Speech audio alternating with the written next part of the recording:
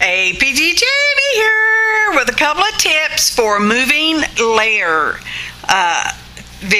previous video, blah blah, standalone.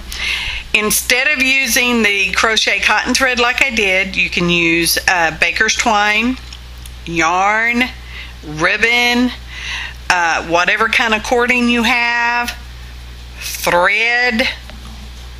Pick up the thread. Oh, embroidery floss or whatever cording. Yeah, you want to use more or less what you have. Okay. Okay. So we're going to pick up the thread now. If you don't have a straw, paper straw, you can use a piece of paper. And the thing that you stick your thread, ribbon, fiber through, the thickness of it, opening of it is going to depend on what you're using. If you're using like a piece of yarn, you're definitely really going to want a paper straw. You can just fold over the piece and glue it.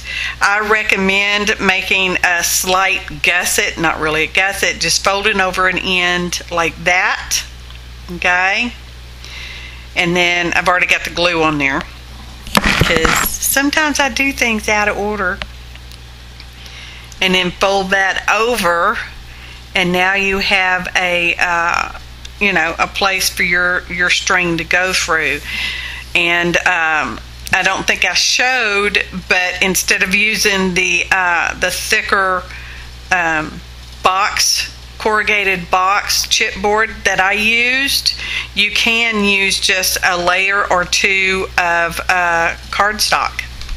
Okay, there again, depending on your elements and stuff like that. Use what you have. Okay, you have cereal box, use cereal box.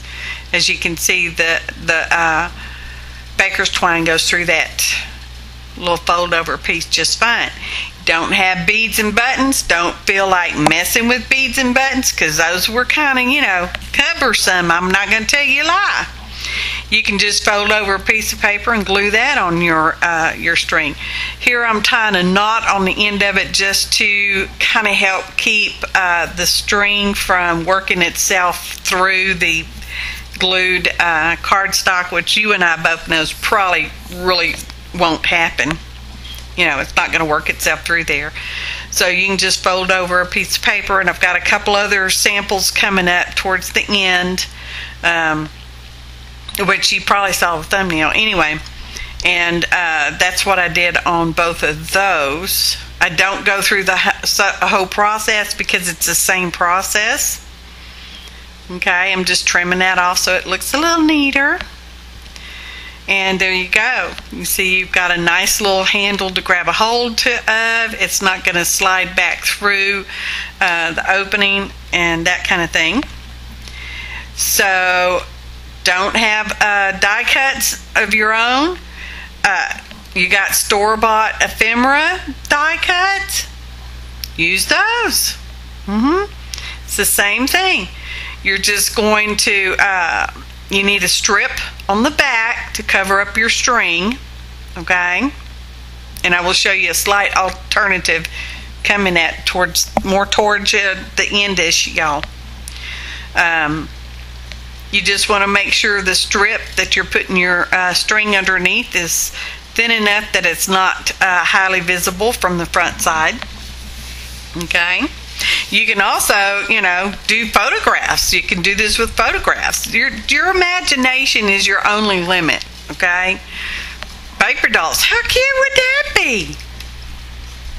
The size of your foundation, can be bigger, can be smaller, depending on what you want to play with. Let's say you don't have die cuts, you don't have store-bought ephemera. Draw your own. Okay. Now in this case, my little drawing is pretty bad. I just kept going because I'm like, no, I'm just going to do it because stuff happens. So I sped it out so you don't have to sit through too much of that cutting out kind of thing, y'all. Here's that little fish. Woo woo. sometimes you just gotta say, bless your heart, APT Jamie. So here we are, and on this one, I used a different card color for the frame, which you can do that. And as you can see, I've got the paper tab, and I used thread, in which case instead of gluing it behind my clear acetate, I punched a tiny hole on both ends and ran my thread through there in a slip knot fashion, and I just used a little folded piece of cardstock to run it through, okay, on both ends, and I have it slightly diagonal. That is an image that is stamped on acetate, which came from packaging of a product we've already spent our money on. We might as well use our free packaging, okay? Works just fine. Now, you need to use something like Stays On. Archival will work, but it takes a really long time for it to dry. Just saying. Now here's another one, and on these two samples I just had one item moving, which can be easier than more than one. And again, it's on a diagonal. You can also have your stuff come across horizontally. What I do not recommend is having one horizontal and one vertical, on the same piece. And I'm just showing you a close-up of the butterfly. I used black thread to make the antenna. I just think it's adorable like that.